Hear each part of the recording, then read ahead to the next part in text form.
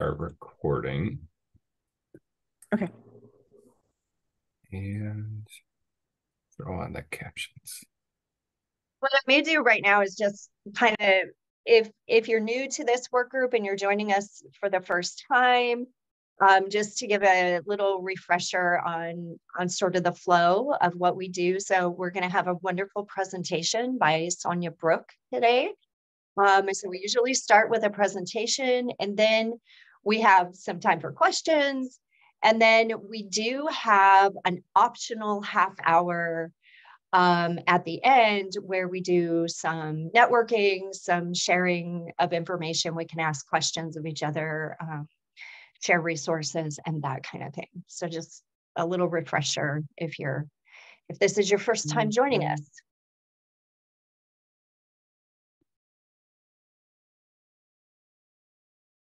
And we may go ahead and start with announcements. I've got a couple of people that are emailing me with trouble with the link, so I'm gonna try and help them. Okay. All right, great. Yeah, so we will go ahead and maybe start with announcements while Patrick helps out some of our folks. To start with, I just wanted to announce that the Sustainable Farms and Fields funding is currently open. If you are working with a landowner, or if you are a landowner that is interested in implementing some agroforestry practices, this funding is through the Washington State Conservation Commission. And you can reach out to your local conservation district to help you put in potentially an application for funding. And this is implementation funding. So it's funding available to implement agroforestry practices, and it is linked to carbon sequestration. So there's a little calculating and a little bit of an application process, but it's a great pool of funding available now. And I will say that they are going to do their first poll of applications July 1st. So just to put that on everyone's radar. And I am putting a link to their site in the chat here, if anyone's interested in that. And then I believe Mark and Patrick also had some announcements for the group. And if you're just joining us, we're doing some announcements at the moment. I can share a quick announcement. I recently joined the Association for Temperate Agroforestry, Agroforestry's board. I became a board member for the Association for Temperate Agroforestry. Is another better way to put that. So yeah, it's a very exciting opportunity. And one of the goals of the association, as they kind of go through this reorganization that they're doing, is to support local work groups like this. So I think it'll be a great opportunity to make sure the Pacific Northwest has a voice and a seat at the table, literally. So that's, I've only attended one meeting so far, and it's a 2-year term. But one of the big things, if you're unfamiliar, that the association does is the biennial conference, North American Agroforestry Conference. The next one will be in Costa Rica in this winter. But typically it's more in a less tropical location, and it's a great opportunity to go and learn about new research. And so the association helps manage that, but they're also looking to kind of expand their reach and do more support to the local groups and things like that. And I stuck their link in the chat too, if anyone wants to check them out a little more. And if anyone wants to go to Costa Rica, they should. I don't think I'm going to be able to make that one, but it will be an excellent conference. Do you know when in winter it is, Patrick? I believe it's February. I don't know if they've released the actual dates yet. Okay, February 2024. Great. Mm-hmm. And Mark, did you have any announcements at this time, or?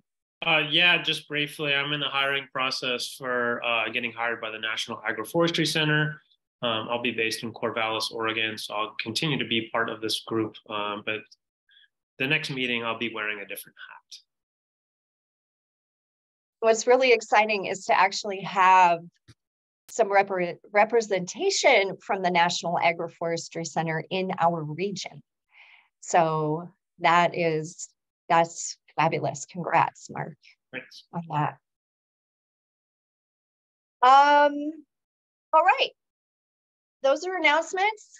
And we will turn it over to Patrick and Sonia for our presentation today. Yeah, I'll give a brief introduction, and then Sonia, I'll let you kind of take it away from there. So sorry, I pulled up your Forest Service page here, so I don't destroy your title.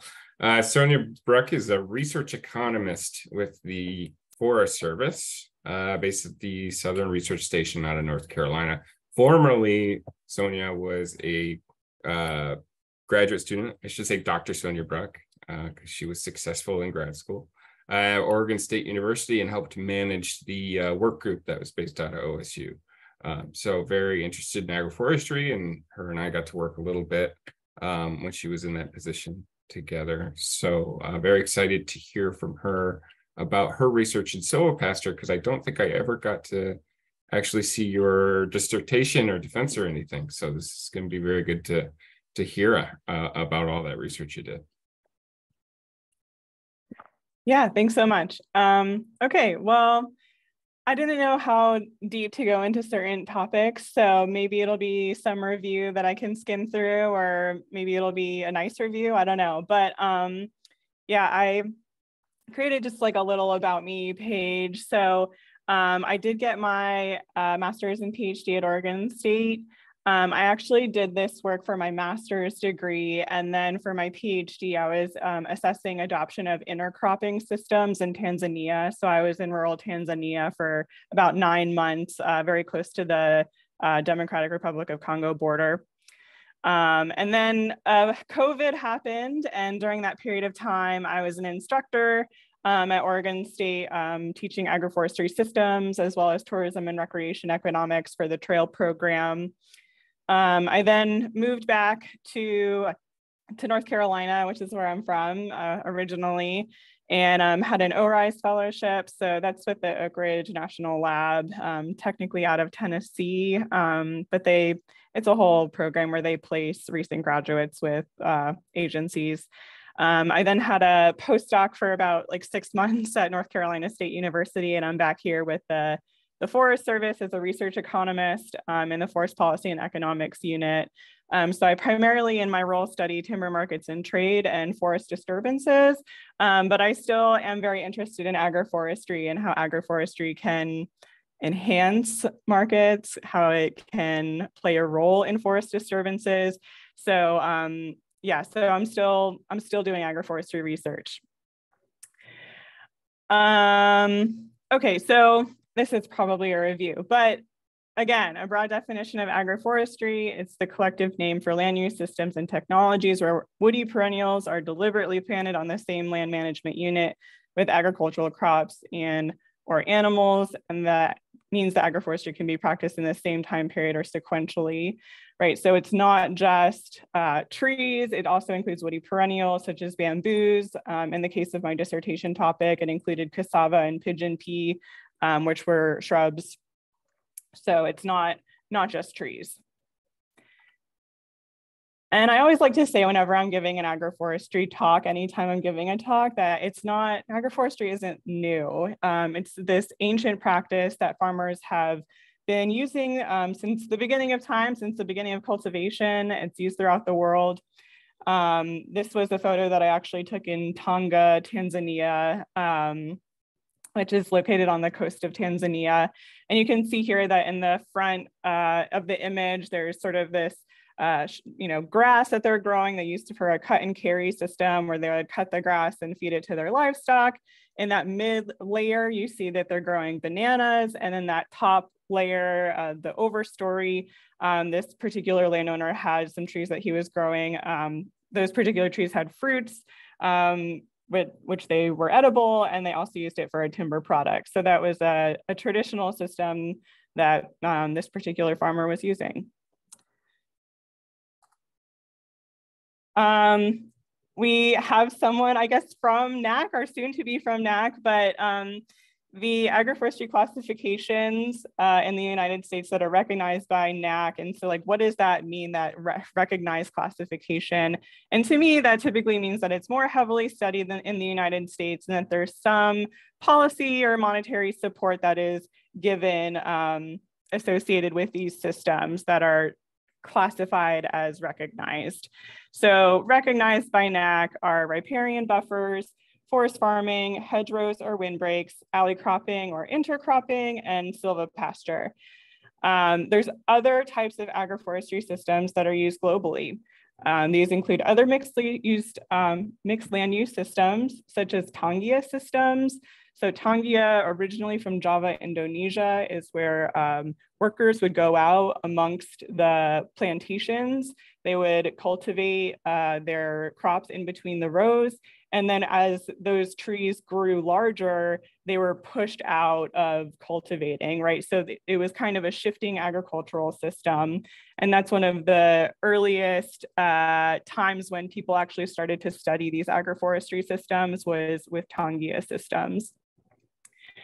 There's also home gardens, which, I mean, I'm sure that many of you here have a home garden where you cultivate food or on your property. Particularly in developing countries, home gardens can have a very traditional structure. So for example, we know that like Native Americans in the United States, they had this three sisters structure where they had corn, beans, and squash that were together in a home garden setting.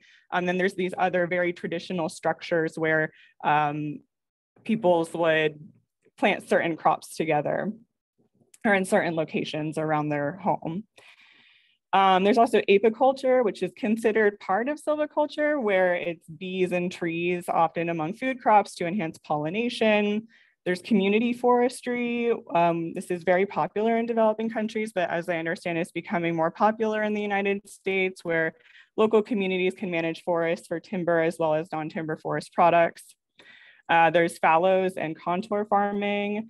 So fallows, meaning that there's that sequential agroforestry system where you cultivate your crops and they're planted for a period of time, and then you leave it for fallow, where the woody perennials might take over and you shift around and come back to that same system. And contour farming, where trees are planted on those slopes to reduce erosion and enhance water infiltration, especially on steeper slopes. There's also the talk about permaculture and how it's kind of agroforestry adjacent. However, permaculture typically abides by a code of ethics where they have care for the earth, considering the needs of others and sharing the surplus. Whereas with agroforestry, we're not really talking about any code of ethics that's associated with it. It's more of like a scientific endeavor. And of course, there's many other traditional systems. Okay, so silvopasture, that's why everyone joined today, is that's what they want to talk about, is silvopasture. So silvopasture is a planned and managed agro-ecosystem in which forage, livestock, and woody perennials are integrated in order to enhance individual components. Okay, so maybe as a review, there's some benefits and there's some downsides, as with every land management system. So livestock, so benefits to livestock can include that the trees slow wind speed, so the animals are more comfortable. The trees provide shade, which is a really big deal. You don't have to provide structures, but you can actually grow trees that provide shade that enhance the calving rate of your animals. The forages that are planted under trees actually can provide different nutrients. So there's different forages that are planted under shade versus in open, and those that diversity in food can enhance your livestock. There's also economic benefits. So there's multiple outputs from that single system, from that one single land parcel, as well as a risk reduction, right? So if 1 year the price of meat or the price of dairy is very, very low, well, then maybe you say, well, I have this standing stock of timber, I could dip into that this year if the price of timber is doing pretty well, and make up for that loss of income from livestock. The livestock also consume those understory weeds, so potentially you can use less herbicide, which is something that you would ultimately have to pay for. And then, of course, there's ecosystem services where you can enhance that nutrient cycling. There's fire mitigation, which I know is oftentimes talked about in the Pacific Northwest, where you can use livestock to trample down ladder fuels. You can use goats to eat ladder fuels. And I think that is something that is, if has not already been explored rigorously scientifically, is something that really could benefit from some research done. There's also carbon storage, of course, where there's been a couple of studies. One that comes to mind is like Dubé et al., where you can have basically these closed loop systems where we know that having livestock, from their releases emits greenhouse gases. And so you can basically have this closed loop system where people have estimated the number of trees in order to uptake the carbon that is released from your livestock. So potentially mitigating climate change. So that all sounds great. Why doesn't everyone adopt silvopasture? Well, you need more knowledge to manage these land systems. Now you don't just have to know about trees or just about livestock. You have to know about both. You have to know about soils. You have to know about soil compaction and fertilization, and you have to know a lot more. You also have to have markets for all of those products and know those markets pretty well. There's also increased management time and overall labor. It's much harder to manage both systems. It can be expensive to establish, especially if you're going from pasture to silvopasture. Quite oftentimes people go from a treed system to silvopasture, which can be a little bit less expensive, especially if you can make revenue off of a thinning.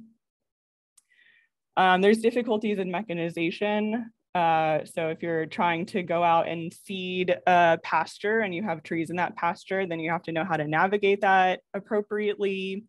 And finally, there's potential legal or tax constraints, as well as inadequate policies. Is it ag land? Is it forest land? You have to know what the policies are in your particular area to make it a profitable system so that you're taxed appropriately.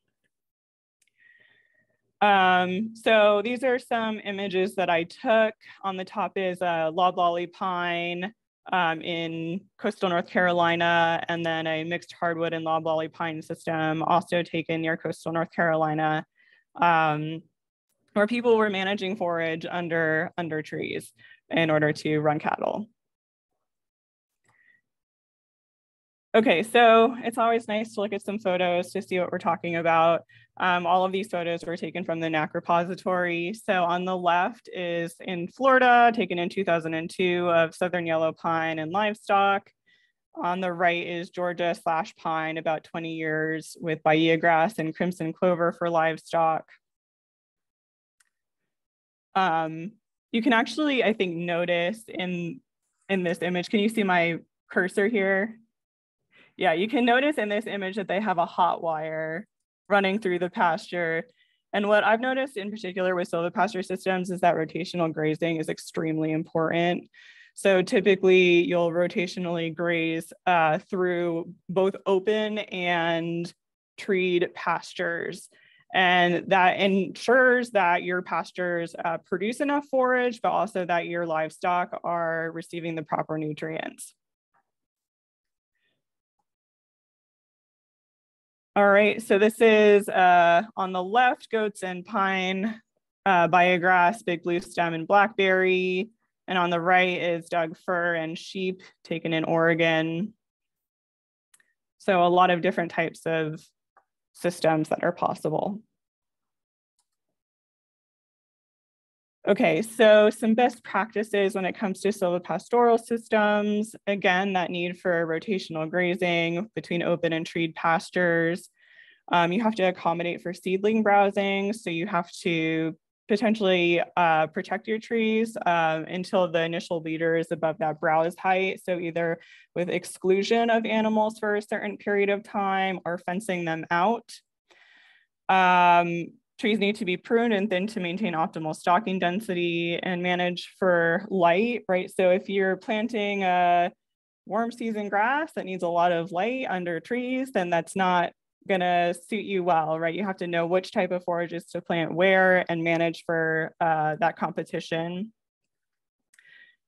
There's some tree species that can be potentially harmful to livestock. So knowing the right tree for the right place, that's the slogan out of urban forestry, but it's incredibly true for agroforestry as well.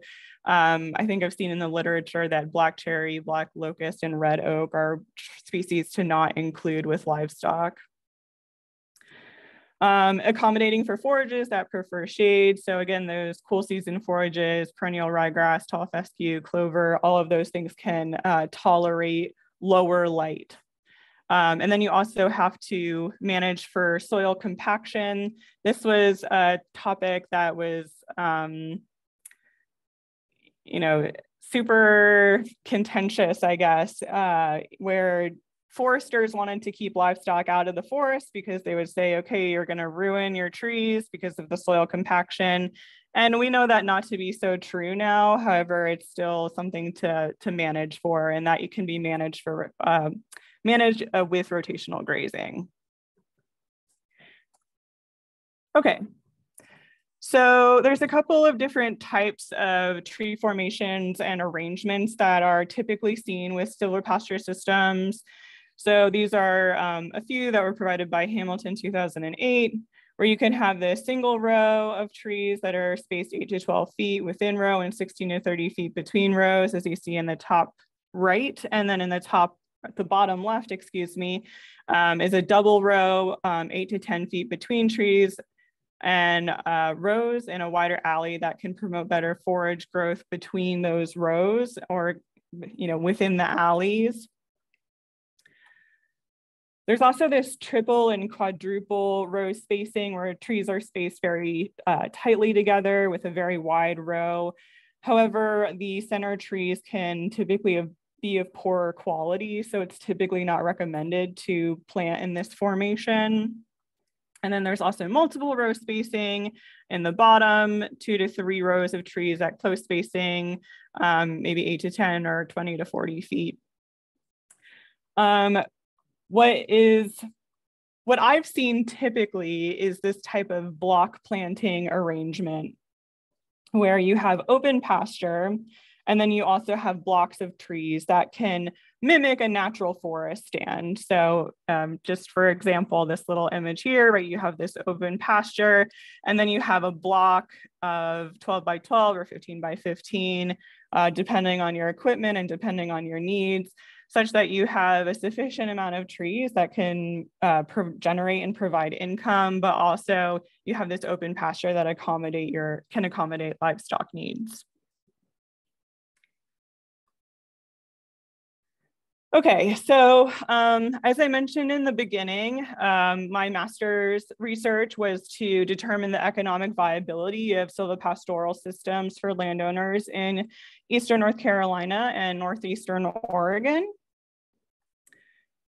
And so why silvopasture? So silvopasture in the literature has been identified as the most promising agroforestry regime for both the Pacific Northwest and Southeast United States. These are a couple of articles that say that. Okay, so it started in Goldsboro, North Carolina. This is CEFS, the Center for Environmental Farming Systems. They have an experimental agroforestry plot out there. I think they've actually expanded to multiple experimental agroforestry plots. And they started out doing intercropping on this particular plot, and then they transitioned to silvopasture. So you can see here the experimental area. This was where they planted these different tree systems. So it was red oak, loblolly pine, longleaf pine, and cherry bark oak planted on this experimental plot.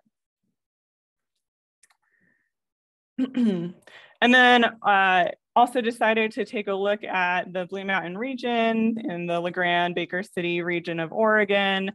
Typically, the tree that you most commonly see there is ponderosa pine. I actually took this image at a Century farm where they had thinned out this ponderosa pine and were running cattle. Again, you can see they're using that rotational grazing technique where they have hot wire placed.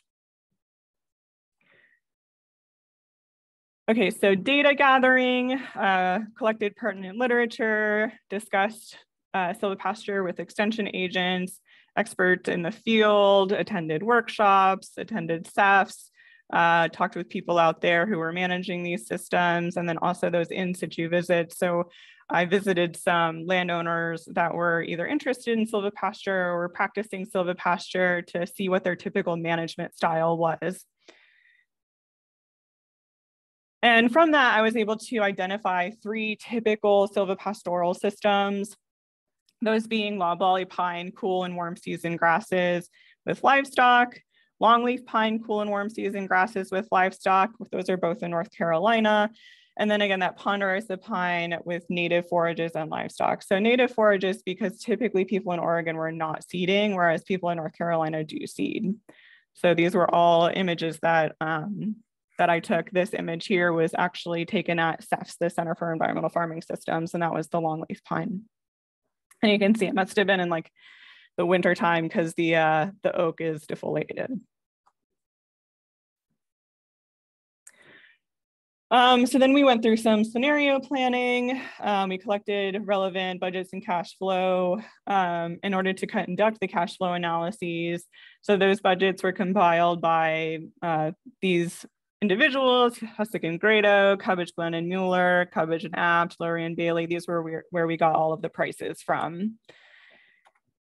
And the same relevant types of budgets for Oregon. So from ODF, different revenues and yields from Bowers, Painter and Rimby had a livestock budget, and Fitzgerald and Emmingham 2005 had a forage description budget. So yeah, that's where we were able to collect all of the prices from. And again, it's old, right? Because this was my master's work, which was quite a couple of years ago. So the prices, I think, were all in either 2013 or 2014 prices. Okay, so we created these activity schedules. This is for loblolly pine, silvopasture activity schedule. So this was per 100 acres. And you can see basically that I established the year in the far left corner. So which year the activity occurred in, the activity itself, the estimated cost per 100 acres, and then the unit here. So right in year 0, we have sort of that establishment and site prep. We have 5 through 25 where we have replacement purchases. So the cow and bull replacement purchases, animal maintenance and ownership. So that included stuff like vaccines for the animals. We had loblolly pine management, so a typical yearly management price. And then of course there was sales, right? So that's where you get your revenue from, and then thinning and harvest, right? So those are all revenue streams. And the same was done here for the longleaf pine. This was also per 100 acres. And then this was ponderosa pine silvopasture, and this was cost per 1,000 acres. And this was just simply scaling for the activity schedules. Everything was down to a per acre and per hectare basis for analysis. But typically landowners in Eastern Oregon, as many of you know, I'm sure similar to Eastern Washington, have a lot more acreage than people do in North Carolina in general. Okay, so quickly, what is a cash flow analysis? In simplest terms, it's the inflows and outflows of money. Typically, you incorporate what's called a discount rate, which is the time value of money. So if you have a very high discount rate, then you want those benefits sooner. You're not willing to wait a long time to receive benefits. And if you have a low discount rate, you're saying, I can wait a little bit longer for benefits to accrue. So typically public land managers have a very low discount rate, and compared to a private land manager, For public land management, this 1981 article, maybe some of you know who John Sessions is, determined that the public discount rate for Forest Service land is about 4%. Typically, if you're a private land manager, you might have a little bit of a higher discount rate, but it's kind of a preference for the individual, right? So if you're managing your land and you're expecting revenue, or it's your livelihood, then maybe you have a slightly higher discount rate than those managing public lands who can wait a very long time for those benefits to occur. Okay, so for these cash flow analyses, we conducted them with a 4% and 6% real discount rate. Okay, so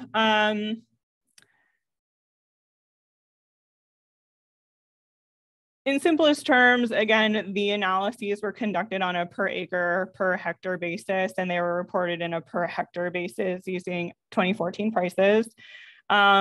Typically, if you're comparing, right, so when we look at these economic indicators, what we're doing is we're comparing projects, or we're comparing which land management system do we use, right?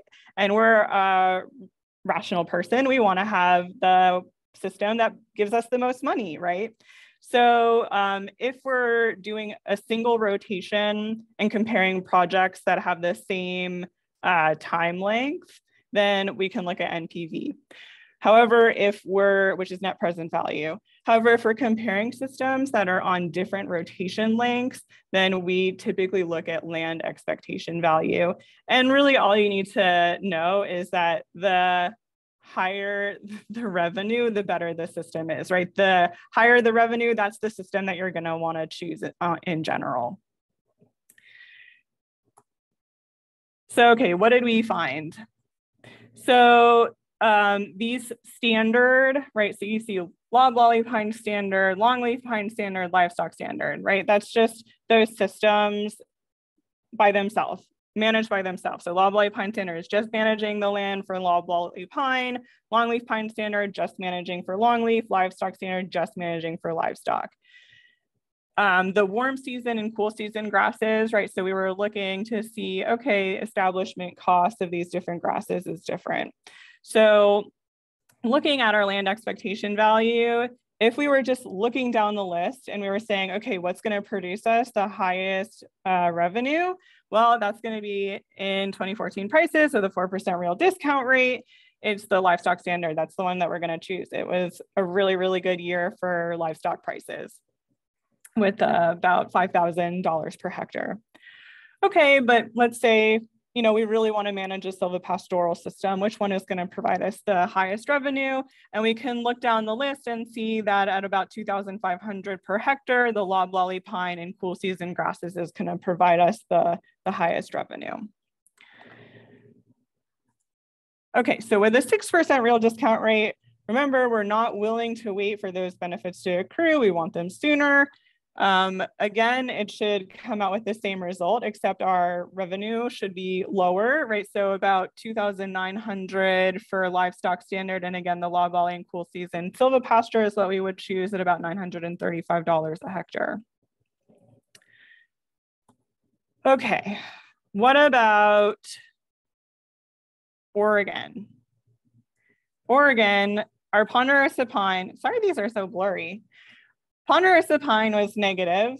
So it sounds like we're not going to establish ponderosa pine because we would be in the red. Standard livestock was about $2,000 per hectare. And the silvopasture was about $691 per hectare. And this is a 4% real discount rate. So whenever I was like teaching a class, I would always kind of throw it back at them and say, why would you choose to do silvopasture when you could make so much more just managing livestock? Why? I couldn't tell if that was rhetorical or not. I don't know. I feel like I've just been talking at you. Why do you think, I would Patrick? say, well, this is maybe in a scenario where you're expanding grazing space into an existing forest. That's more adding value to an existing ponderosa pine system. So as opposed to like planting ponderosa pine into a existing grazing space, I could see where that would pencil out. Mm-hmm. Yeah, for sure. But then there's additional benefits from silvopasture, obviously. I don't know if those are factored into this, but like you said, like temperature control or temperature moderation for livestock, healthier livestock. I mean, there's a lot of studies that's shown there's a lot of benefits to livestock and, reaching target weights quicker and things like that. But I don't know if that would really offset the numbers that we're seeing here. So yeah, I don't have a good answer. No, you're exactly right. It's those ecosystem services and benefits that we talked about at the very beginning that weren't factored into this analysis, where it was purely just the inflows and outflows of monetary value, right? What's the cow worth? But we didn't necessarily factor in, okay, well, like what's the marginal gain in meat productivity when you factor in having trees? Maybe you're getting more meat per animal, more, AUMs, is that what it's called, per animal? Or maybe you're sequestering more carbon, and that's really important to you to offset your emissions, right? So all of those things can factor into a landowner decision to potentially make less revenue or slightly less revenue than they would not having adopted a system such as silvopasture. And it presents opportunities for payments for those ecosystem services down the line. I just add that too. For sure, yeah. And then again, here's the 6% real discount rate. So maybe in this case, if you're in the red, if you're negative, you wouldn't choose to do the silvopasture system. Okay, so the bottom line here is that these management regimes were a few robust, probable silvopasture regimes out of the infinite number of possibilities, right? So these were typical management regimes, what's called scenario planning, but for an individual landowner, these numbers most definitely would be different. And these were all of the people who helped during this project. And here's the article in Journal of Forestry if you're interested in reading it, as well as my email for contact info. So yeah, thanks for having me. I'm sorry I ran over a few minutes. Oh no, you're totally fine. We've got plenty of time. Actually, is there anyone you could copy and paste that link into the chat? I would love to be able to read the full paper. Yes. Or even email it afterwards and I can send it to folks. Sure, I can do that. Okay, great. Well, thank you, Sonia. I really appreciate that. That was awesome. And Hollis, you probably missed it, but in the chat also mentioned to your question, diversified investments options for mixed use like forest recreation. So yeah, there's a number of things you can do once you have trees on the landscape. But it's really interesting to see it in raw numbers like that, for sure. And I see a lot of opportunity, as I said, for silvopasture as expanding grazing space into forest. But we do get a lot of people that are interested in planting trees into grazing space. And it's exactly those people that value those things that you mentioned, like ecosystem services and, potentially planting more trees that produce more high value crops than just timber, something like that as well. So at this point, though, we can open it up to any questions from the group. We've got kind of a smaller group today, but sometimes that makes for better conversation. So if there are any questions, feel free to unmute or type them in the chat and I can read them. I came up with a few questions of my own but I don't want to hog Sonia's time. So I'll let you guys sit for a second. And if you don't have anything, I'll ask some of my questions. Always awkward, but I'm told you're supposed to wait 8 seconds. 8 seconds of silence.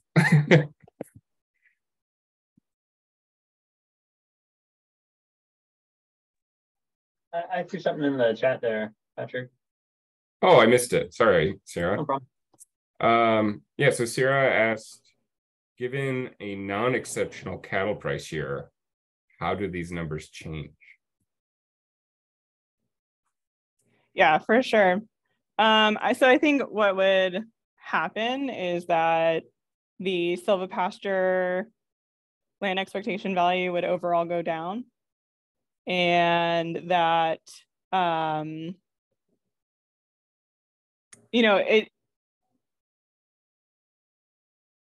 think that your silvopasture expectation would go down because typically tree price volatility is relatively stable. You don't see quite large fluctuations in roundwood prices as you do with livestock prices. So I think that you would overall see a reduction in profitability of silvopasture, but that's just a guess. Would it be kind of a one-to-one reduction with the livestock standard, or would the livestock standard maybe get hit a little harder than silvopasture? That's a great question. So I think that the silvopasture potentially would be like hit less hard because you're incorporating other revenue streams, right? So your trees. So you overall reduce your risk of catastrophic failure as a land manager if you can fall back upon your trees for harvest. Can I ask a follow-up question too? Sure. These were forested systems that you were introducing silvopasture into by removing trees. Is that accurate? It was the reverse, actually. So it was establishing entire silvopasture systems from bare land.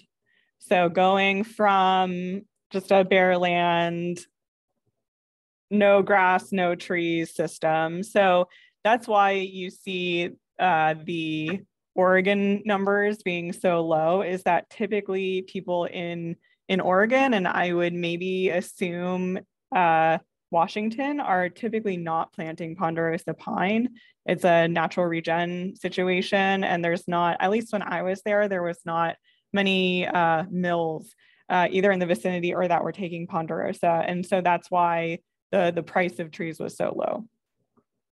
So a forestry standard starting from pasture would obviously be higher, would be more expensive than a forestry standard starting from forest. Similarly, if you were starting from a forest and you're trying to go to a cattle standard, there'd be an enormous expense there. So the standard, like which standard wins out, or even potentially where silvopasture fits in, it's really dependent on your starting situation. Oh, for sure. Yes. Yes, that's very true. It depends on the starting point that you're working from. Yeah. So I anecdotally, one of the landowners that I visited in Eastern North Carolina had inherited CRP land, so Conservation Reserve Program land. And it was planted with traditionally stocked loblolly pine. And he had been managing cattle and thought to himself, oh, like, what if I ran cattle under trees? I'd probably need to thin. And so I kind of got him to do like a back of the envelope calculation where he, told me his revenue from thinning and how much he paid to establish some forages. And he definitely came out in the positive on that system, going from a traditionally stocked forest system to a silvopasture system. All right, got a couple more questions. Kevin asked, are the livestock standard and silvopasture systems in the study using continuous grazing or more intensive management, like the rotational grazing you mentioned? Yeah, so that was not factored into this particular analysis. This was just a average over the year, right? So that was not factored into this analysis. Okay. And Marty asked, and I know you probably don't have any like numbers on this necessarily, but based on your visits and stuff, did you see any damage on tree roots or bark from grazing in either, the Southeast systems or Northeast Oregon? So the places that I went, the landowners were typically pretty intensively managing. So I did not see any tree damage. I think that probably it's like a learning curve to know when to introduce cattle such that they do not damage your trees. But anecdotally, in my experience, I did not see that. All right, we got a sort of similar question from Noah, and I'll add to, I missed Noah's earlier comment, but he mentioned one of the reasons, and this is, I think, a reason a lot of people are interested in silvopasture in Western Washington is as a sort of a addressing a resource concern, particularly around riparian buffers and like the outer widths of a riparian buffer, and sort of meeting the needs of the landowner, the grazing needs as well as the resource needs, which I thought was really important. So he says, you mentioned that compaction is not as much of a concern as what foresters may perceive. Can you provide some source of information that I could read up for this?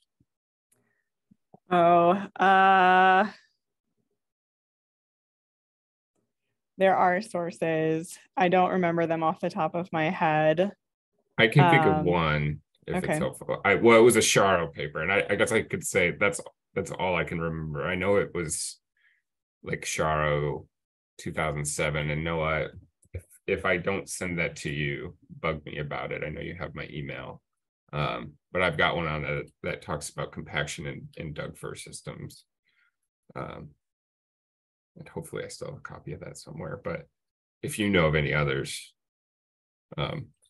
even outside of the region, I think it would be beneficial. Or Mark, I know you're obviously really well studied in this region.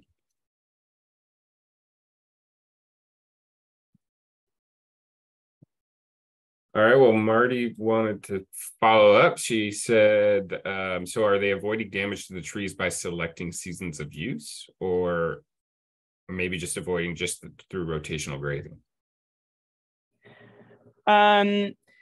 Yeah, so I guess I'll say anecdotally what I've seen is that typically when the trees are very young, they use exclusion, right? So they'll either protect individual trees or they'll just completely exclude animals from that pasture until the initial leader is above browsing height. And then after that, I guess you could also use exclusion or just intensively rotationally graze to inhibit the animals from thinking that the trees are tastier than the forage, which may or may not exist if you're not rotationally grazing. Mm-hmm. All right, well, if there's other questions, feel free to throw them in. I wanted to ask, and again, this is just going to be kind of anecdotally your perception of things, but was there a big difference in the cultural perception of silvopasture between the two regions? Like how farmers felt about livestock interacting with trees? I guess I would say that I had a very biased sample because I was selecting out people who were already practicing silvopasture or were already interested in practicing silvopasture. So from the people that I met, they liked it. However, I'm sure that there's many people who do not, and for a multitude of reasons. Yeah, and I think in Eastern Oregon, Eastern Washington, there's probably just generally more openness to it, just because of a long history of grazing on public lands where there's forests. I feel in Western Washington, there's a little more hesitance, I guess, because I think they've seen a lot of it go poorly. And I think it's that rotational grazing component that's really important, and exclusion from wet soils and stuff like that. So a lot of times it's just turning cattle into the woods, and I've seen that go poorly as well. But I was just curious if there was any big differences you saw there, because I know in the Southeast there's just so much private forest land that the management is more intense, I think, in some scenarios. For sure. Yeah, I would agree with that. Yeah. So Kevin asked about black locusts. He said Steve Gabriel's silvopasture book includes the use of black locust as a tree forage species for sheep as a part of diverse forage mix for its high protein content. He was curious if you have any thoughts or experience on using black locust. I do not. I know that like in traditional systems, like in Africa, places that I visited in Africa, these types of cut and carry systems from forage or from trees, coppicing trees is very common. I would assume that black locust would be a great source of nitrogen, but I really don't know much more. I think for us here too, red alder is a really good opportunity for that. Mark, I don't know if you have any thoughts on not red alder, but black locust. I don't. I talked to a few landowners on the west side that have integrated black locust, and I think it's just matching the bioregion to the tree, or the tree to the bioregion. So, if you have a tree that's used to, 60 centimeters of rain, and then you move it to a region that has 20 centimeters, you get slower growth and not so much viability. Oh, okay. Yeah, and Kevin, I guess, was asking about it in terms of avoiding livestock poisoning. I didn't know if locust was, I don't know enough, but I thought that it was used for silvopasture. I didn't think it was poisonous to livestock. It might be. Well, we could do some. Is it one of the trees that I listed? Is that why he's asking? It might be. Yeah. I didn't clock it, but I think those species that I listed particularly caused miscarriages in mothers. So maybe if you have a calving herd, do not include those. But I could look back into it. Okay. One quick question back to because you were talking about the different spacing designs, and you mentioned like the block spacing, which I often call just clump silvopasture. And I feel like I hear a lot of people, especially like conservation districts, kind of interested in that. And I was curious, were they excluding livestock entirely from the blocks where there was trees and just having them graze in between and sort of still getting like the shade temperature modification effects from the orientation of the clumps, or were they allowing livestock, into the actual forested parts? Yeah, I think it just depended on the landowner preference and whether they were able to grow enough forage underneath the trees, or if they were just using it as kind of a shelter area. Yeah. It's okay. Like very, I feel like there's never like a silver bullet answer. Like it's dependent upon the landowner management and preferences is typically what I've seen. And Sierra, thanks, Sierra. He posted in some information from Steve Gabriel about locust. Okay. Yeah, there is some anecdotal evidence that it could lead to toxicity, but most farmers found their animals naturally limit their intake. So they kind of know what they're doing. Nice. All right. Well, are there any other questions for Sonia before we let her go? And you're welcome to stay on, Sonia, but usually what we do at this point is kind of transition to sort of regional update kind of conversation and see if anybody's doing anything new or interesting. So you're welcome to stick around for that, but I know you're busy and we don't want to take up all your time. Well, yeah, I really appreciate you inviting me to talk today. It's always fun to revisit this research that I did, and yeah, I hope to speak with you guys again or have communication again soon. Yeah, I got to say, I'm sorry. I didn't realize that your PhD stuff was the Tanzania work. So it would be kind of cool to have you back to hear about that sometime. Because that sounds really fascinating. Yeah, that'd be great. But yeah, thank you, Sonia. I really appreciate it. And your email's up there. So if anyone has additional questions, I'm sure they can reach out to you individually. Sounds great. I hope everyone has a good rest of your day. Thank you, Sonia. Yeah. Gotta figure out how to close this thing now. I can kick you off if that makes it easy. Okay. All right. Bye, everyone. Bye.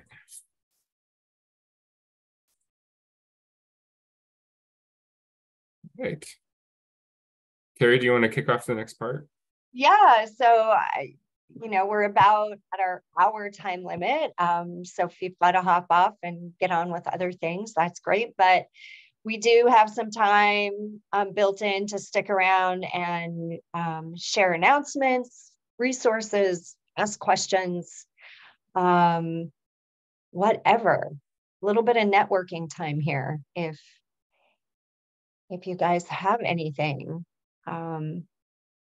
And if not, again, we'll give a little bit of time for folks to chime in, and feel free to just chime in or type something in the chat. And if not, we have some things we can bring up as well.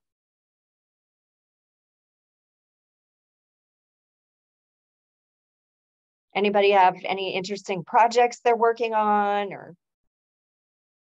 I'll chime in for a sec just as an introduction. It's my first time joining on one of these meetings, so I'm pretty excited about it. But my name's Kevin. I live in Whidbey Island on the south end. We just have a small homestead, about 6 acres, pretty sandy and rocky slope, and we're establishing a silvopasture system on it with kind of alley cropping, and Mark Shepard's been my main influence. So we're using chestnuts, hazelnuts, apples. We'll be adding some currants and elderberries later on, and then with grazing lanes in between. So right now we raise sheep and pigs and broiler chickens. I used to do turkeys and may do some of those again. So yeah, just that's what we're working on here, and happy to be involved in the group. So thanks for having me. That's awesome. Yeah, that's exactly the kind of stuff we want to hear about. It's new projects on the ground. So I'm sorry, you said you're planting mostly chestnuts, or? It's a good mix of chestnuts and apples are kind of the bulk of it. We're doing mostly standard rootstocks for the apples. So we're in big orchard trees, mainly as a fall, late summer and fall livestock feed, also just for like home cider production. And then we're also been throwing some mulberries in the mix as well, and just trying to see what does well. I've seen a few questions. I'm on South Whidbey, kind of near Langley. And the name of the farm currently is Dunham Farm, but we're working on it's a working title. We're pretty small scale, and we just sell all our meat directly to people, and it's not too hard to find customers here, which is pretty nice. But yeah, and I've also trying to experiment with some forage trees too. I was kind of inspired by Steve Gabriel's work, and so we've been planting some willows wherever it's slightly wet, which we don't have a whole lot of those spots, and then poplar and some locusts as well, to do coppicing for kind of the summer, a little bit of summer forage.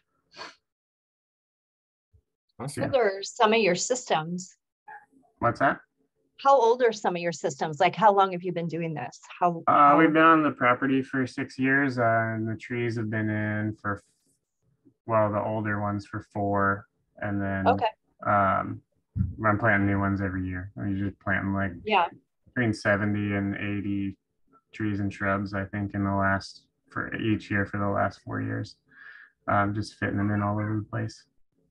Nice. And you said you're doing grazing lanes, so are you doing so kind of like just like double rows and stuff? Yeah, so it's kind of, going up our slope, we have the trees kind of going horizontally. I didn't necessarily do contour. I kind of learned about that later. So as we get up higher, I'm starting to experiment with doing more contour plantings.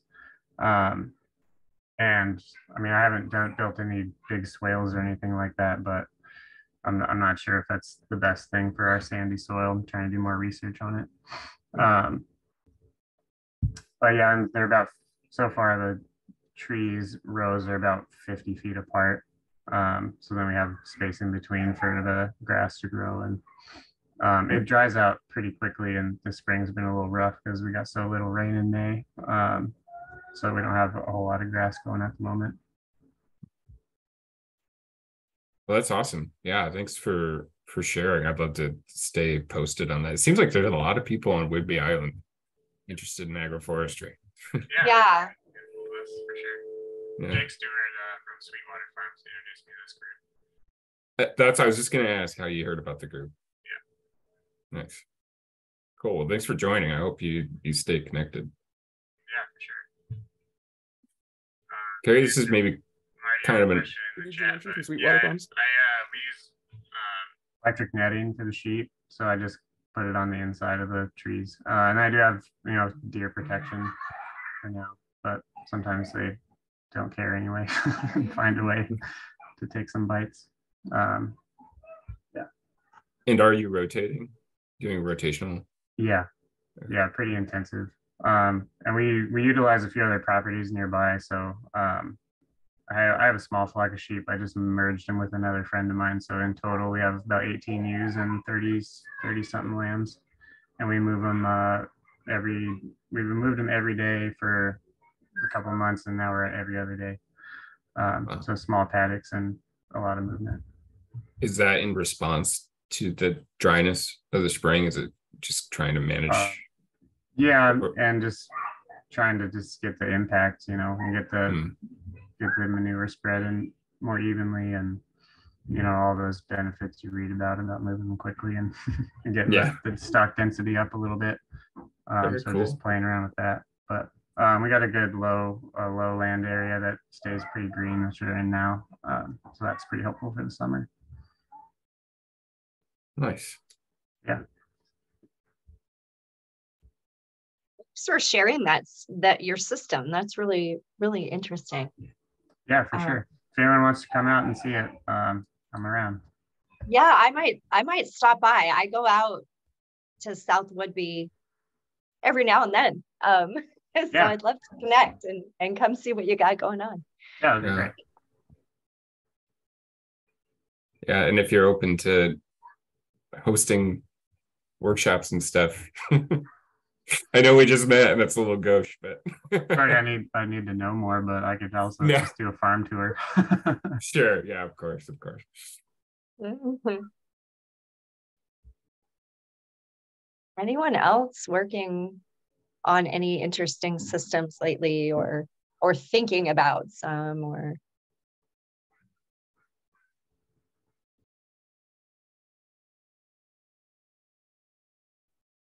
We've got a 40-acre site down here outside of Tenino, Washington, South Thurston County. And it's a county-owned site.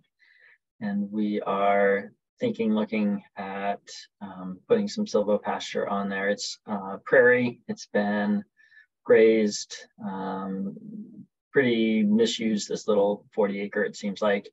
But it still has a fair amount of native prairie plants on it. And there's pocket gopher, endangered pocket gopher on the site.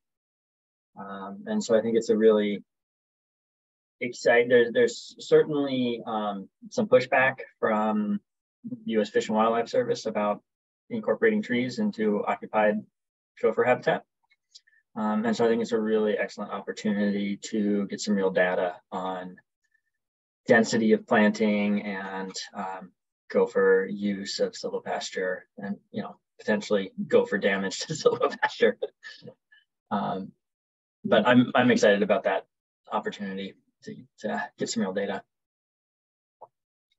Nice. What's like the objective of the county for that land? I mean, is it just conservation, or are they trying to turn some sort of agricultural profit off of it? The whole site is 95 acres, and it's adjacent to 1,300 acres that was just acquired by State Fish and Wildlife. So the county has two parcels. One's 55 acres and one's 40 acres. The 55-acre parcel is pocket gopher mitigation land. And so they're going to be increasing habitat, increasing native plant communities, and using it as credits to offset development permits. And then the 40-acre site is going to be for education, interpretation, demonstration, kind of a mixed use, certainly looking at getting animals on site. And so there'll be some private agricultural production there as well. And it's really an opportunity for us to demonstrate to the public some of these different techniques and what works and what doesn't work.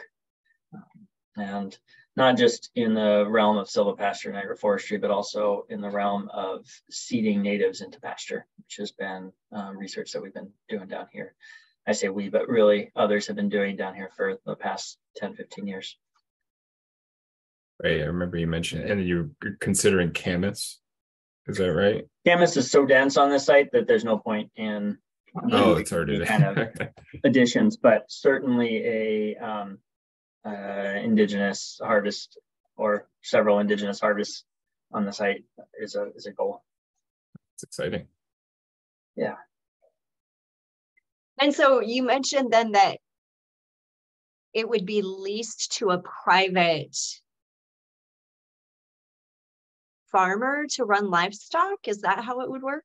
So we're still creating, because it's county-owned property, we have to have a management plan that's filed away.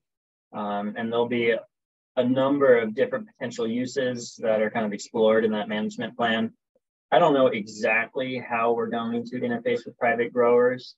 Certainly, WSU or the county are not going to be livestock owners. Right. And so it would be private growers or producers that would bring their animals on site. And whether we're managing those animals while they're on site or whether they're managing those animals to the specification that we jointly develop, yeah, I'm not sure exactly how it's going to work. But is that kind of what your question was about, or was it more on the leasing part of it and the dollar amount?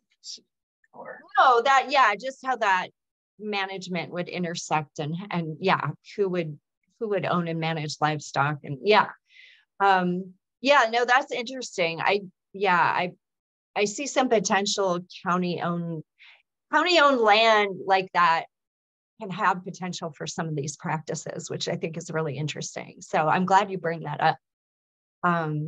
Yeah, it's a whole area of land out there that we don't typically think of, or yeah, very cool.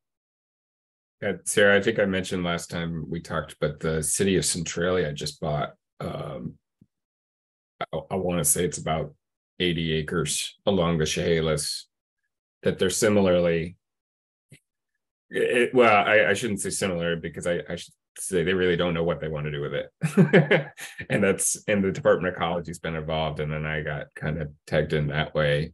But it seems like they're open to some similar native restoration / mixed use agroforestry stuff. So it'd be really cool maybe to parallel some work on those sites. yeah, let's explore that connection. If you have an in with the folks that are down there making the decisions, that would be great. Yeah, well, with all those things, it takes a lot of time. They always move slow, but cool. Does anybody else have any other interesting projects to share? I think I've shared all mine in the last few meetings, so I'm not doing any repeating.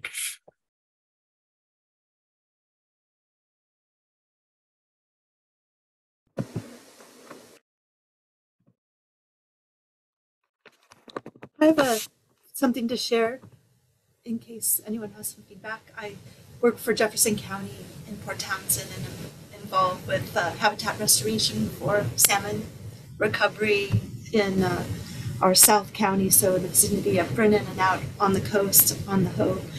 And a lot of our property owners are experiencing erosion. So one idea we were hoping might be helpful is to plant ideally natives like big leaf maple or conifers would be even better, and to come up with I guess value added. We need to have it comport with the taxing requirements so that the property owners don't lose agricultural designations, and so I just wondered if other jurisdictions are looking for that, because right now our pastures just don't stand a chance, and it's very difficult to find funding, impossible really, for just strictly bank stabilization. And even in some of these larger rivers, it's just so expensive to do that stabilization properly. So anyway, we're just getting started. Okay. So you're the issue is wanting to plant sort of native perennials and tree, you know, for bank stabilization, but risking losing agricultural status in the process. Yeah, we're trying to retain the agricultural status, and a lot of folks are sort of transitioning out of cattle and they're just raising hay. And so they're not getting a lot of value. And so we're trying to get the, basic understanding of what advice we might offer or resources folks could be directed towards. And at least if they also had a standing forest of some kind or mixed use, maybe they could bring the livestock back. I mean, they just don't, people are aging out and they don't want to invest in fencing. And so it's just kind of nothing is really what's happening, unfortunately. Well, Erica, thanks, Erica. She mentioned that she's developed a really awesome hedgerow toolkit that's going to be going live soon. Yeah, and it I believe includes options for species that produce valuable products. So that could be a really great option. And then Kevin mentioned that those can be funded through NRCS EQIP grants, although if you're the county, you may not be eligible for that kind of cost share funding. But still, I mean, that's private folks for the most part. Oh, that's right. The private folks, not county. Okay. Yeah, that's great. And that Sustainable Farms and Fields funding that I mentioned earlier. Oh, yeah. Okay. I don't know if you were on then, Tammy, but that's another great option for funding things like that, especially if you want harvestable products within some of those systems.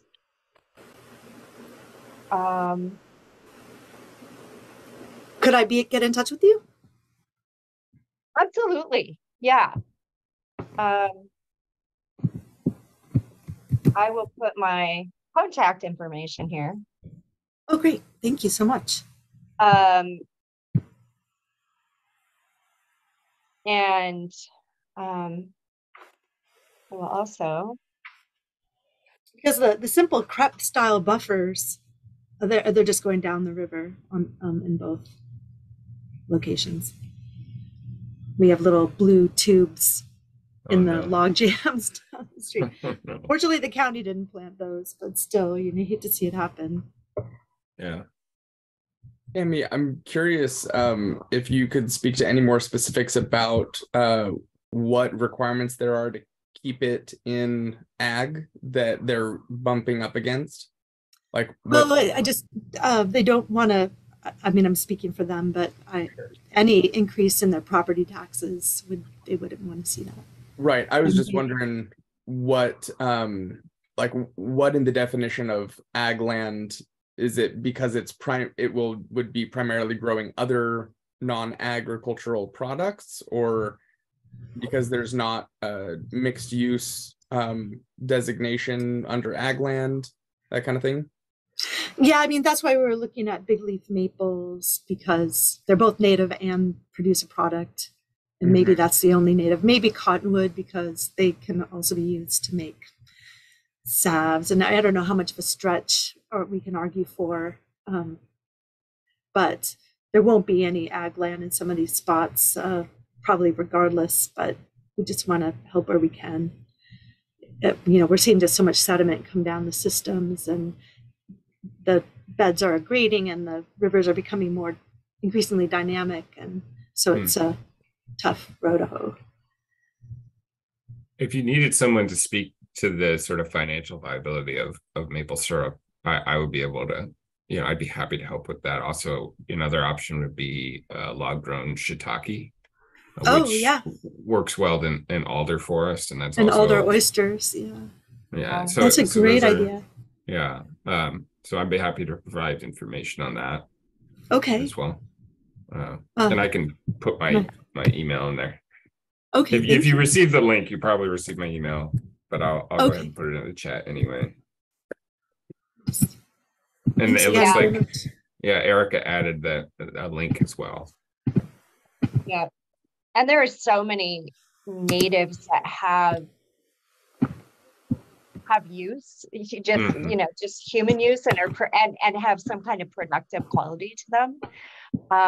There's a great old publication on that, that needs to be updated, which I think would be a project that might be great for Agroforestry Northwest.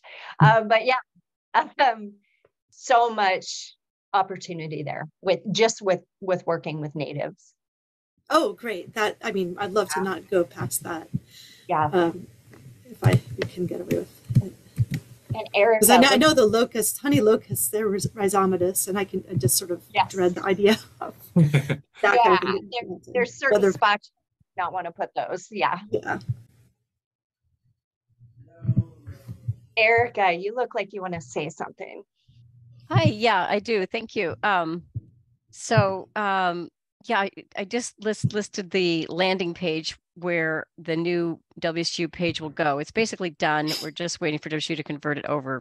The landing page is really awful right now, so I want you to just check back by the end of the week. Everything should be live and looking good, but it will have quite a few tools. And then we are hoping to work more with Patrick and Carrie on some more. We have right now we have native understory things that people can put in to a hedgerow once they're more established and they have some shade. But we're really excited about some of the value added products that Patrick and Carrie have shared with us that could also go into value added hedgerow, or into a hedgerow that would achieve both water quality benefits and potential value added benefits. So, you know, it's a work in progress, and we're also going to be partnering with Pierce Conservation District this year on some projects just to kind of continue expanding out the options. So I think of hedgerows as maybe being an extension or an under the umbrella of agroforestry, but the goal here would again be to remove very narrow buffers from agricultural production, so there's not a lot of impact to productive land, while at the same time achieving a whole lot of benefits, whether it's, you know, providing shade for cows or supporting natural pest enemies and pollinators and so forth. So anyway, just stay tuned and take a look at that keep that link in your browser for a couple of days, and there should be something exciting there by the end of the week. That's so great. I'll add to that, Carrie and Mark and I are patiently awaiting the results of a grant proposal to explore this exact idea of, you know, installing trials of various native species that could be forest farmed, and kind of looking at their viability from that standpoint. So obviously depends on getting the funding, and then it would be years down the line, but you know, everything has to start somewhere. So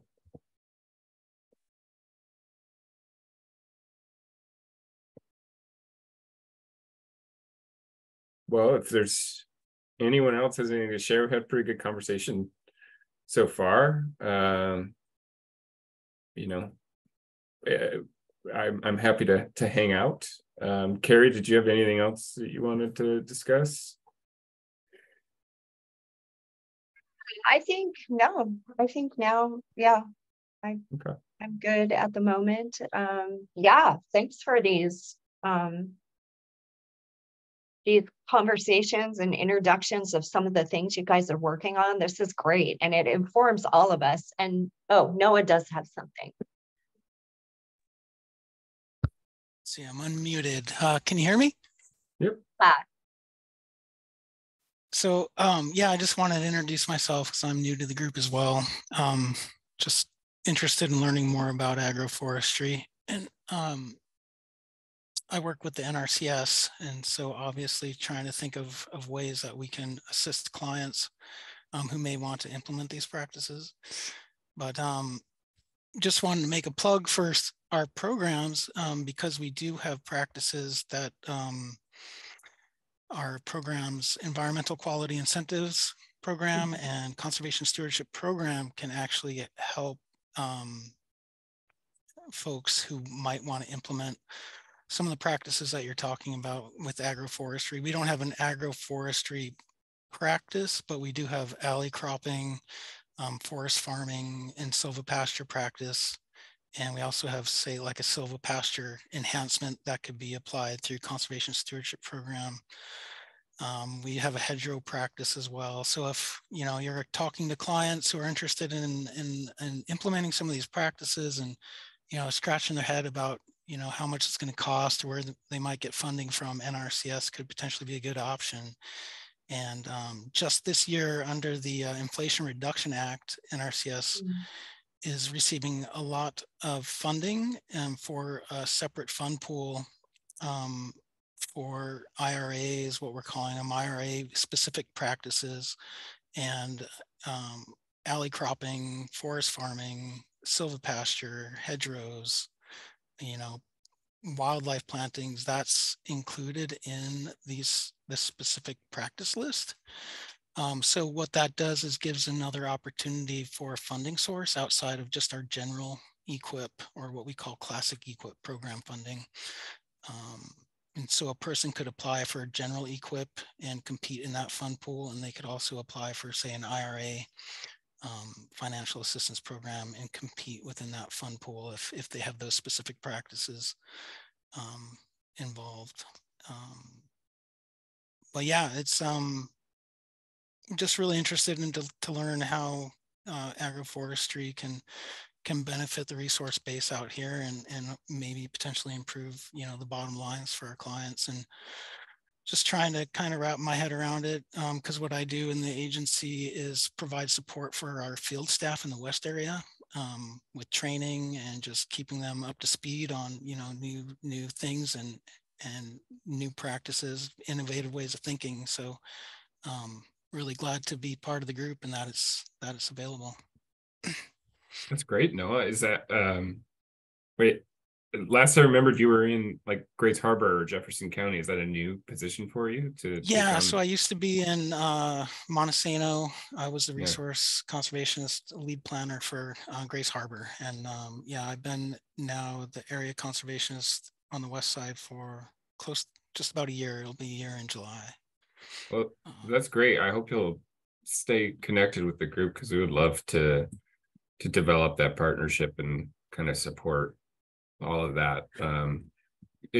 Supporting NRCS agents is a really important part of increasing adoption for all the reasons that you said. I mean, I've heard about that IRA funding and it's really exciting. Well, I think, yeah. Oh, sorry. Did I talk over someone? I just had a quick question for Noah. You said that the forest farming, silvopasture, alley cropping funding, is that through EQIP? Is that EQIP funding? Yeah, so EQIP would be, sorry, it looks like I got my video working here. Yeah, the environmental incentives, quality incentives program. What do some of those projects look like? What exactly is being funded? Like establishment of the system, or what all? Yeah, like say if someone wanted to establish trees in a pasture, that would be something that we could consider. Obviously, everything is site specific to that person's land and the client, and it's based on their conservation plan. So one thing, we'll work on a conservation plan, identify practices. EQIP is there to address resource concerns. So there would have to be an identified resource concern in order to be eligible for the program. Okay. So that would be mainly so that would be potentially establishing silvopasture. It would be, if they had a forest system that they wanted to maybe start grazing within, if they wanted to establish windrows or wildlife habitat along field borders. We also have a riparian buffer initiative that's through EQIP that's specifically just for establishing riparian buffers. We have a riparian buffer practice. So if someone was interested in a riparian buffer, then we'd be looking at it as, what would be the purpose of that riparian buffer, but we can also look at different ways of, combining those practices together, to meet, multiple, say, objectives that a landowner might have. Gotcha. Cool. But yeah, and we also have like just a tree establishment and shrub establishment practice as well. So if really it came down to they wanted to establish trees and that was going to address a resource concern on their property, then, we could just look at, a simple tree and shrub planting as well. Cool. No, the conservation stewardship program has enhancements. So it's really building off of say, like if someone did do alley cropping or they had a hedgerow and then there were an enhancement that was going to kind of build off of that practice that was already established. Right. Mark, you had something. Yeah, whenever I want to talk, I can't unmute myself for some reason.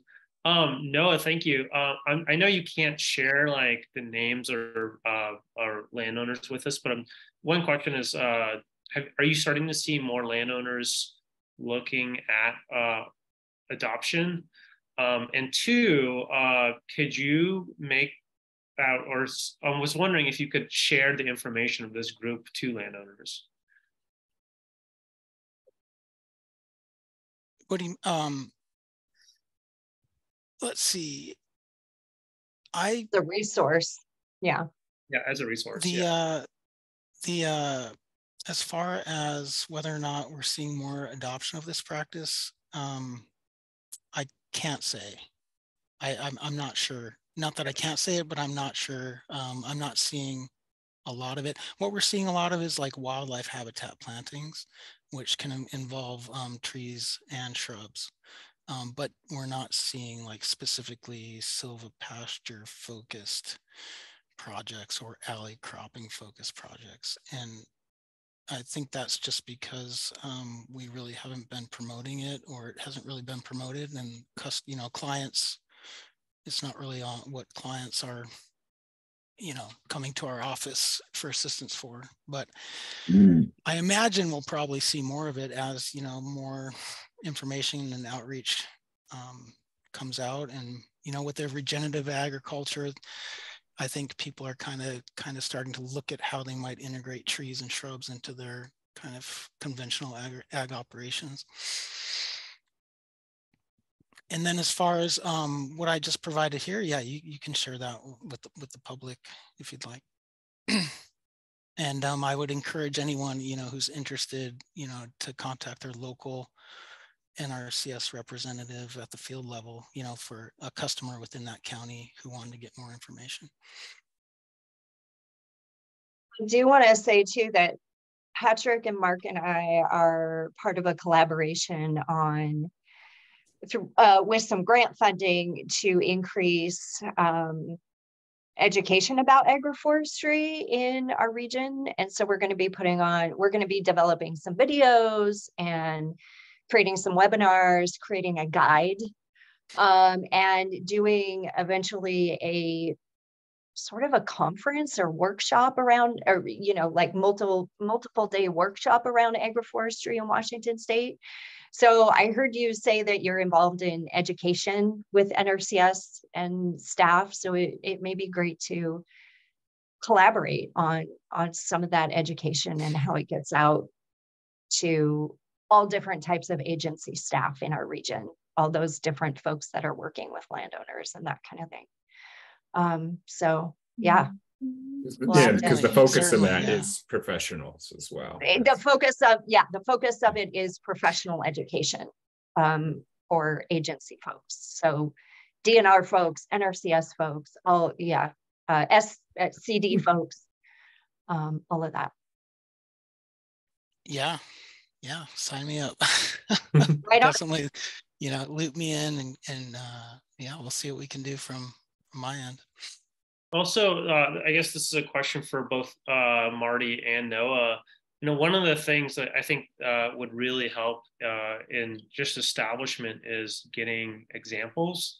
And one example that's just really appealing to the public or professionals is pictures, or establishment plans, costs associated with that. And again, I don't know what NRCS can and cannot share, but if you guys could like share with some really good quality like sites, or poor quality sites too, but I feel like we've got enough of those. That would be really helpful too. I would love to see that partnership. If there's anything I can do to help facilitate that, please let me know. Yeah, well, I think Marty. Oh, sorry. I think Marty. Go ahead, Noah. I was going to say we can't share any information unless the actual client allows us to release it. So we could definitely talk to a landowner about if they'd be willing to share their experience or any aspects of their project, even, have people out to see what they're doing. It would just be up to the landowner. Marty kind of made that point where she says in the chat that she wants, local examples of how these systems look and how they're integrated. And that's definitely something that we're doing a lot in Western Washington, getting some of these examples on the ground or finding where they exist and trying to document some of costs management, what it looks like to establish all of those kinds of things. So that's definitely something that we're actively working on. And yeah, if NRCS has folks that we can document some of what they're doing to grow that local example, that body of local examples out, that would be fabulous. I'm waiting for one of you guys to tell me how to do this. I need to know how to avoid root damage, how wide to put them, what percent cover so that you get forages with the right levels of sugars. Yeah.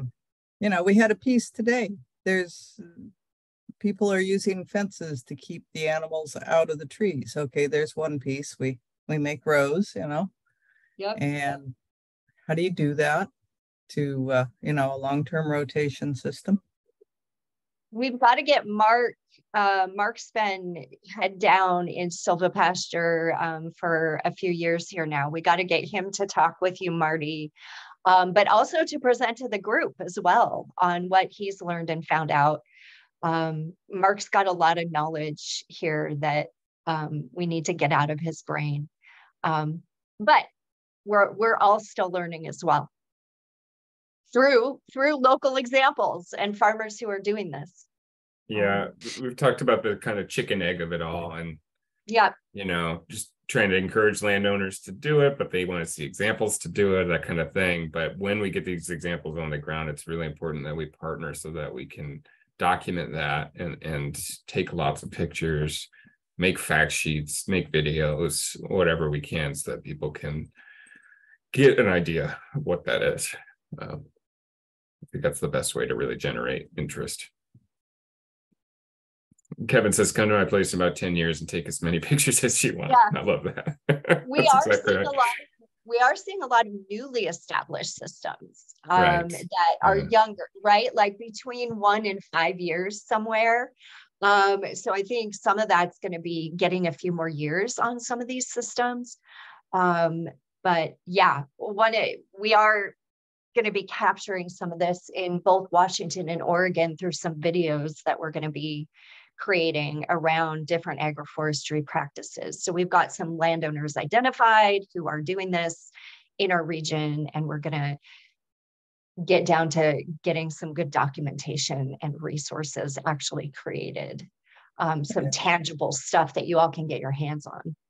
I think we also need examples of how not to do it. I find a lot of landowners think, oh, well, I have a couple of acres of woods and I can just run my animals in there, and that's, agroforestry, silvopasture, and it's actually just a really big mess.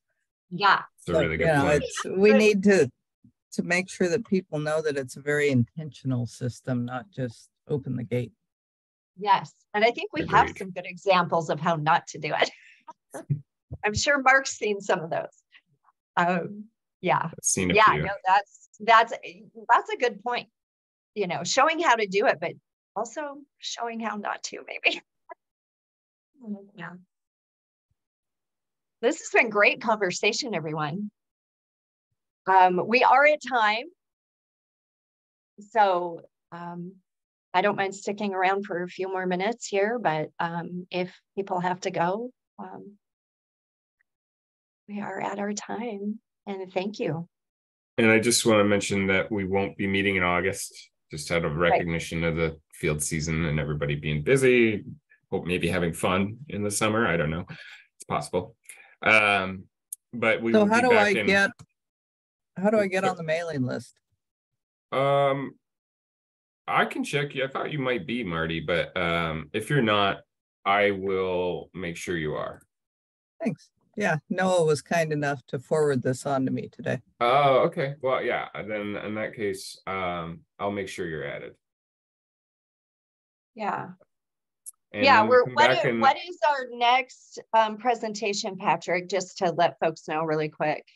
It is in October. Just pulling it up real quick.